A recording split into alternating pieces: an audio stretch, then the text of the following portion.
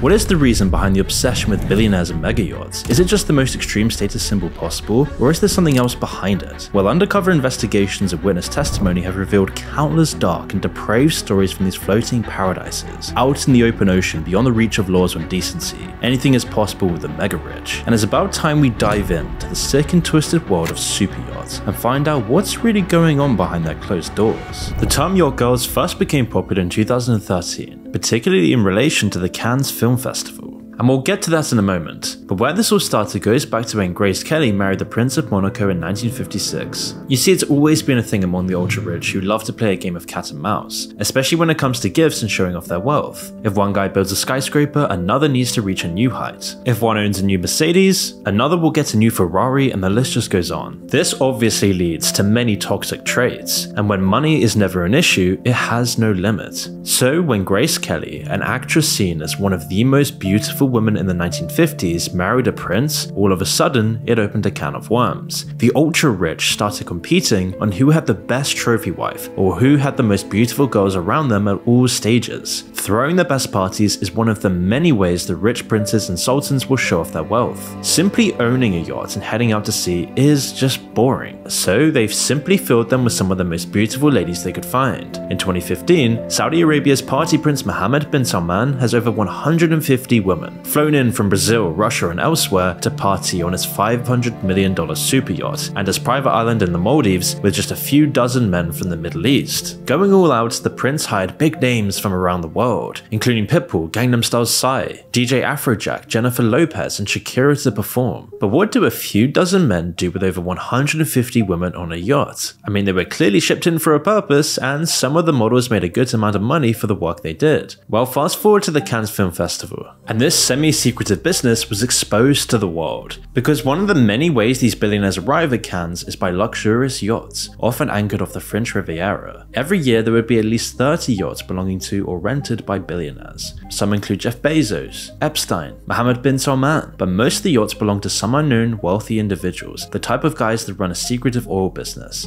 or the people just pulling the strings in the media, the Black Rocks of the world. And this was when a Hollywood reporter noticed that the festival was filled with yacht parties that didn't seem overly logical. A-list actors would attend parties and hang around unknown figures who either rented or owned these yachts, and if it wasn't actors, it was some well-known models. Kendall Jenner, Kourtney Kardashian, Victoria Silvstedt, Lindsay Lohan, Emily Ratajkowski, and several others were photographed at these unusual yacht parties. Well, after a lengthy investigation, the Hollywood Reporter found that some of the actors were paid up to $40,000 just to join the party for the night, but they weren't paid just to sit there and do nothing. These actors and models were paid to board a yacht and make an enjoyable time for some ultra-wealthy clients. However, unsurprisingly, many of the women would receive an incentive to do more. They'd be tipped based on their services. And you can only imagine some of the fantasies these guys have. One man named Eli Nahas played a major part in supplying the yacht girls during the Cannes Film Festival. As a business, he ran a successful modeling agency and was pimping out his models. According to Eli himself, his models knew they were expected to perform favors for the yacht owners or guests, and were then compensated with envelopes of money based on their celebrity status and the nature of the favors performed. Quote, women installed on yachts in Cannes during the film festival are called yacht girls, and the line between professional prostitutes and B or C-list Hollywood actresses and models who accept payment for sex with rich older men is sometimes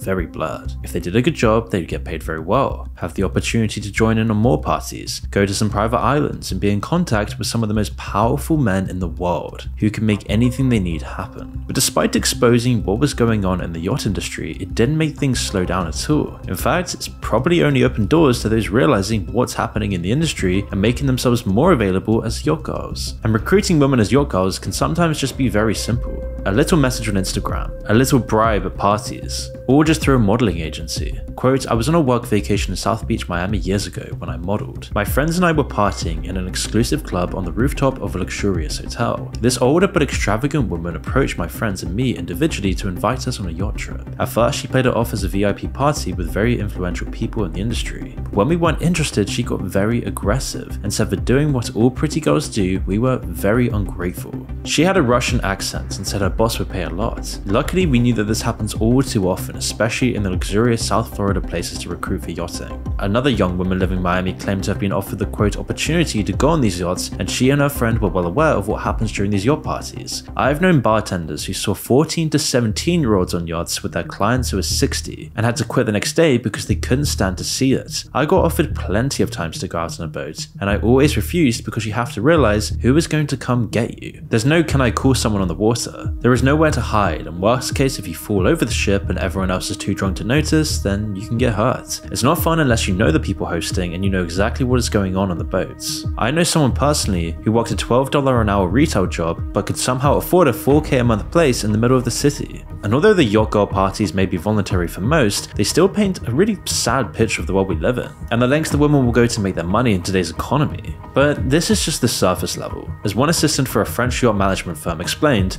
it's far worse than just minor prostitution. Quote, every year during popular events, I have doctors and nurses on standby, with at least 12 helicopter pilots on 24/7 call because of drugs and accidents. Once a doc had to get an expensive watch out of a woman's vagina surgically, a bet gone wrong. They somehow stuck it too high. Another was a famous married actress who almost died of an overdose yachting. In fact, our entire office had signed NDAs. Several foreign girls go missing every year, but our office is not accountable for persons visiting, only those renting. We get investigators at least once a month looking for missing people. Saint Mullen, a minor London influencer, shared a video on how she was offered £20,000 to join a yacht party in Dubai. Documenting all the messages, Mulan revealed how she was being recruited by a prince who was worth £321 million. The agent actually offered Mulan to bring all of her friends with her, and they would also get paid. But I said, can my friends come? And I was playing along. I said, beautiful friends, because he called me beautiful. And he's like, of course, thank you for accepting. Explaining that the prince loves to party with beautiful women. He finds you very attractive, and he loves to spoil women. Obviously, this is a really creepy message. Suspicious about the offer, Mulan asked more questions, with the agent writing back, you will not spend a single dollar when you come to Dubai, but there is something we need to ask of you. The prince, as well as myself, have fetishes, and we just need them pleased in return for everything. I can list them now for you. By this point, I'm thinking, are you dumb? Because what do you mean? I don't even know majority of what these things mean. What do you mean?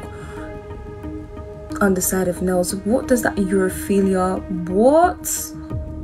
Everything just sounds just disgusting. This really grim and disgusting stuff makes it even less surprising that the Human Trafficking Foundation has earmarked the yacht girl industry as a human trafficking hotspot. And circling back to the Cannes investigation article, and the Human Trafficking Foundation declared that, quote, conversations are finally starting to be had about the fact that sexual abuse and exploitation are endemic in society, and the information published around the sexual exploitation of young women and girls in Cannes is probably only the tip of the iceberg of what's happening there. And they're correct. Girls who try the yacht girl life often do not fully understand what they're getting into and who these people truly are on these boats. The psychopathic people running our country aren't just normal people with normal fetishes. They're not just having normal parties. It's commonly known that these people request tasks like being peed on, taking a dump on someone, giving these girls a bunch of diseases and lifelong trauma. And yes, some don't even make it through the weekend. But the Cannes Festival is also just the tip of the iceberg, because soon after the Cannes Festival Exposed article came out, it led others to do deeper investigations, and people didn't need to dig deep to find out how much the celebrity industry played a role in the yacht girl life. One of the names that kept popping up was Kardashian.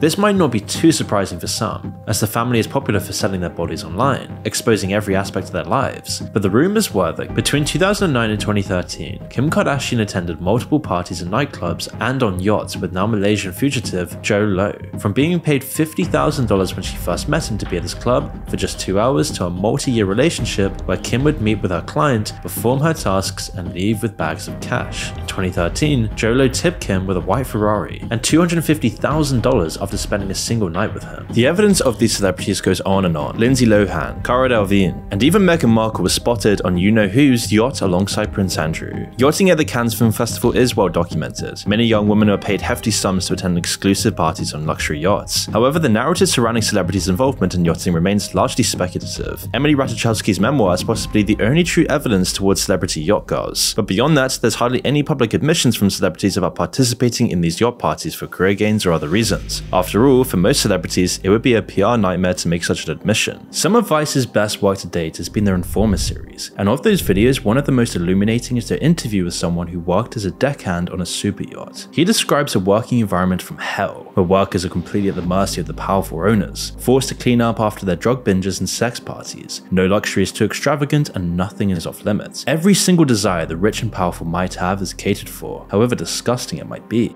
The reality of it is that you are clearing up rooms that have just had sex parties, orgies, prostitutes, coke residue on the tables the next day, veal or livestock so fresh that it actually gets flown in on a helicopter, slaughtered on board, and served to the guests as fresh as can be. The crew, on the other hand, work day in and day out, dealing with abuse from men and women that are untouchable by laws. It's an accurate microcosm of the world at large, really. It's an interview that's well worth watching, of course, but the comments below the video show how deep it really goes. Tons of people are sharing their experiences on these monoliths to materialism. One person who says they worked on one of these yachts describes the billionaire owner flirting with the girls, then leaning in to smell their seat after they left. Others describe the awful conditions on these boats. Billionaires and their cronies stay up all night partying, with the crew on call 24/7 to start cleaning up once the festivities come to an end. It's frustrating though, because you know it's just a small glimpse into what's really going on. There's such a dense and pervasive culture of silence that barely anyone ever talks about it. The consequences are too harsh. Making such powerful enemies would only invite in retribution and revenge. The people in power don't want anyone to know what's going on, and we will only ever get small snippets and leaks from that decrepit world. But what do these super yachts actually look like? The Ocean Victory is a prime example. At 140 meters long, it's one of the largest super yachts around. For an estimated value of $300 million,